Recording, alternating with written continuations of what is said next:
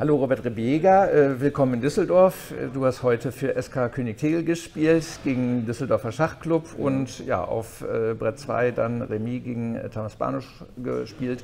Wie lief eure Partie heute? Ja, also wir versuchen ja jetzt, wir sind ja kein Profiteam, wir versuchen einigermaßen an jedem Brett die Kasse zu halten. Jetzt ist natürlich dann, wenn man mit Weiß gegen starke Gegner spielt, dann ist erstmal das Ziel, ein Remis anzustreben. Ich stand etwas besser, ich wusste jetzt nicht wie viel besser. Zu dem Zeitpunkt stand der Kampf auch sehr, sehr gut für uns. Und da fiel mir dann das Remis-Angebot, ich habe da 10 Minuten noch nachgedacht, aber fiel mir dann doch relativ leicht, weil mir nicht klar war, ob ich wirklich richtigen Vorteil habe oder nur etwas Vorteil. Du sagtest ja damals, in dem Moment stand es relativ gut für euch. Jetzt mittlerweile sieht es etwas anders aus, da ist das eine Brett gekippt. Hättest du weitergespielt, wenn du die Entwicklung gesehen hättest? Wenn das jetzt der Stand gewesen wäre, muss ich ja weiterspielen. Jeder, der eine ausgeglichene Stellung hat oder leicht schlechter steht, muss da weiterspielen, weil da geht es ja jetzt um 2 oder 1 Punkt. Ja, und wir haben Pech gehabt. Der Nick hatte da eine solide Stellung und einen groben Fehler gemacht.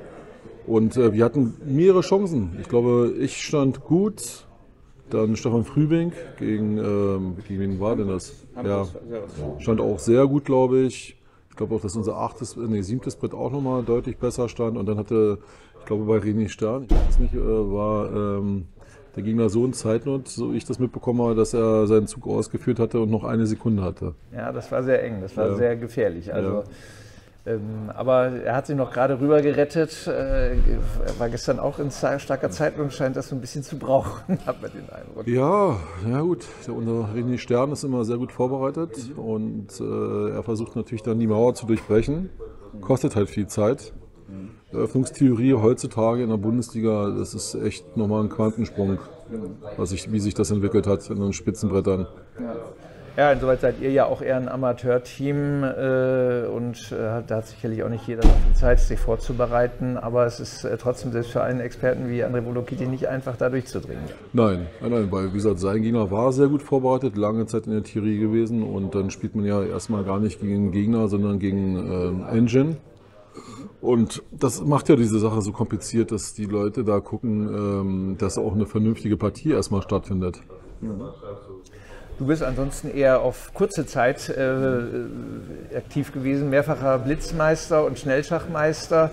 Ziehst du die kurzen Partien vor oder spielst du auch gerne einfach normales, klassisches, langes Schach? Na, das ist schon lange vorbei, dass ich spiele jetzt nur noch die Mannschaftskämpfe für König Tegel, also ich spiele keine Turniere mehr. Tatsächlich, weil der Aufwand so groß ist, also für so eine Bundesliga-Partie mit Schwarz müsste man sich eigentlich, also für mich, auf meine Person bezogen, 10, 20 Stunden vorbereiten und beim Blitz oder Schnellschach, das ist nicht nötig. Das ist ja auch ein bisschen das Problem, was Magnus Carlsen hat, ja, dass er so, ich glaube, die kürzeren Bedenkzeiten jetzt präferiert, weil der Vorbereitungsmodus für ihn, seiner Gegner, die haben Sekundanten, die Engines, alle sind auf Remis aus. Ich glaube, das raubt ihm momentan auch ein bisschen so die Lust, weil er mal annonciert hat, dass er im Kandidatenturnier, also vielleicht bei der Weltmeisterschaft gar nicht antritt, wenn es nicht ein bestimmter Gegner wird. Aber ich glaube, es resultiert auch dadurch, dass es einfach zu viel Aufwand ist, auch für ihn. Okay, interessant. Du bist auch sehr stark als Schachlehrer tätig und betreust auch ein Gymnasium in Berlin. Hat sich das auch ausgezahlt? Sind mal wirklich Leute auch aus den Klassen herausgekommen, die sich dann fortentwickelt haben und gut mitspielen? Ja, also wir sind ja, also ich mache das ja für die 5. und 6. Klasse. Das ist ein reguläres Unterrichtsfach, also mit Klassenarbeiten.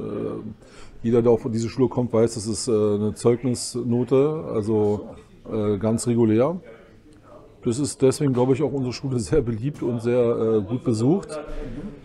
Natürlich machen wir eher Breitensport, sind im Schulschach schon, gehören immer mit zu den besten deutschen Meisterschaften, haben jetzt in der Wettkampfklasse 4 haben wir einen 4. Platz gemacht, in der 2. einen 2. Platz. Wobei man einfach sagen muss, Schulschach, wenn man das als Betreuer zu ernst nimmt, dann ergraubt man doch sehr schnell. Meinst du, weil es zu frustrierend ist, weil doch viele einfach nur so ein bisschen aus Spaß Ja, die sind schon gut, ja, aber es ist halt ein Riesenunterschied zur Bundesliga so. Aber mir kommt das immer so ein bisschen vor wie Elfmeterschießen, ständiges Elfmeterschießen hin und her, ja, und es kann halt alles passieren. Und daran muss man sich jetzt als ehemaliger Profi auch erstmal gewöhnen, dass da wirklich alles möglich ist. Okay. Ja. Sehr spannend. Spannend auf jeden Fall, aber manchmal zu spannend. Ja. Also ich denke ja auch, ich bin hier verantwortlich für den Düsseldorfer Schachclub oder dann auch für den Niederrheinischen Schachverband und wir sehen ja, wir brauchen Nachwuchs und ich fände es sehr wichtig, wenn die Verbindung zwischen den Vereinen und den Schulen stärker werden würde, weil ich glaube, wenn überhaupt, dann müssten die Vereine eine Chance haben, aus den Schulen Nachwuchs zu gewinnen, oder? Ja, also dieses Schulschach ist im Vergleich vor 20 Jahren enorm ankommen, deutschlandweit. Gut, es gab jetzt diese Serie von Netflix, The Queen's Gambit. Das hat viel gebracht. Selbst die Pandemie hat ganz viele über den Computer, über Online-Schach in die Schulen, in die Vereine geschwemmt. Bei uns ist eine Verzahnung, also alle Spieler, die jetzt, weiß ich nicht wie viele Jahre, also ich mache das jetzt vielleicht im 10. Jahr. Wir haben genug Leute, die danach in den Verein gegangen sind. Und es geht ja auch vor allen Dingen um Breitensport.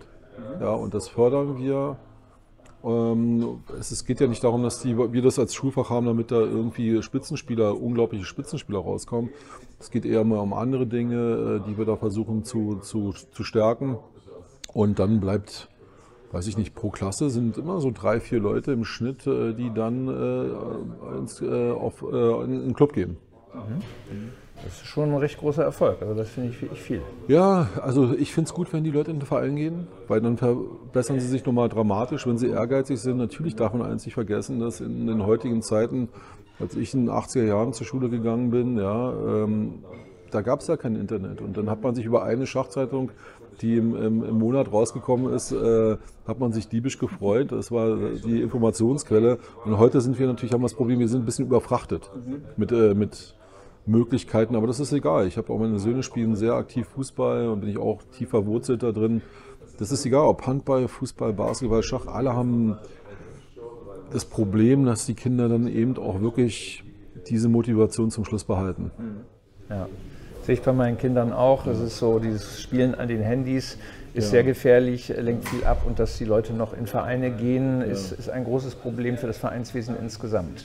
Also ich habe es jetzt gesehen bei der deutschen Schachmeisterschaft, wo mehrere Wettkampfklassen in einem Ort sind, in einem Turniersaal waren oder an einem Gebäude. Und da war ganz offensichtlich immer, wenn die Partien beendet waren tatsächlich 2/3 saßen dann alle, ich sage mal die Handy-Zombies, schließe mich ja damit ein, die dann einfach am Handy sitzen und dann irgendwelche Spiele spielen, ja. Wobei wir ja mit Schach dann eher noch positiv dastehen. Und das erkennen die Eltern.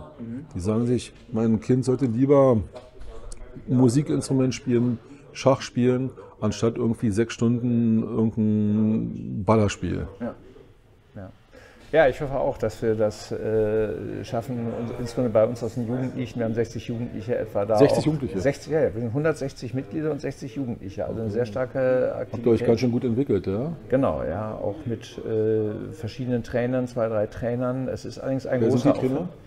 Wir haben Francesco de Gleria als Trainer, Alexander Berilovic, der auch heute gespielt hat, der macht auch den Stützpunkt hier und der trainiert unsere größere Gruppe und für die ganz Kleinen, da haben wir dann einfache Spieler einfach aus der Mannschaft. Aber so 3 Gruppen ist eben halt dann auch schon sehr viel, wenn wirklich 40 Kinder kommen. So auf 3 ja, Gruppen aber das ist natürlich, dann seid ihr top. Kann ich euch nur gratulieren. Danke sehr. Ja.